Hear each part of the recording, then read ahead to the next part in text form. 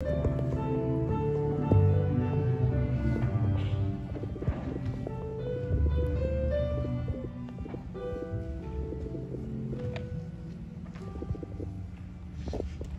for goodness sake, I told Gerard it was a silly idea. Well, Mr. Crane working on the farm, I mean. But he insisted. Oh, what was I supposed to do? The poor lad was going to be kicked out of the room soon enough if he couldn't pay up, and his job doesn't start for another few weeks. So he works for you now? Well, not exactly. I offered him a place to sleep in the barn so long as he would work on the farm. Well, you're a good chap, aren't you? Yet a terrible thinker. And how is Mr. Crane managing on the farm? I mean, I can't quite picture him doing any, well, heavy lifting. Well, it's going about as well as you think it is. Oh, ow! That'll be him, I expect.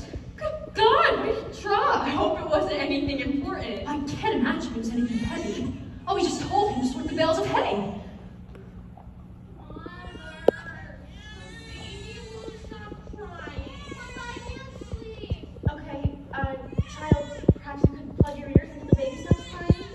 Denton, don't be a daft.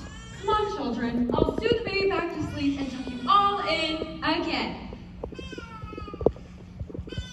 Dear God, come on, what happened? Well, Mr. Birkenbosch, I need to make space on the south side of the barn for the hay, and there's this large barrel. I assumed it was empty, being left in just a corner, but when I tried to move it, it toppled over, and it squashed my foot, and all the stars spilled out, and... Do you need help with the children? Mr. Crane, I'm deeply sorry, but I must ask you to leave. I can't have a fool for a farmhand. I'm sorry, Margaret. I just couldn't get little Noah to sleep. Mother, I can't sleep with Mama's wailing. Heavens, no, would you rest yourself? Ma'am, if I may make myself of use.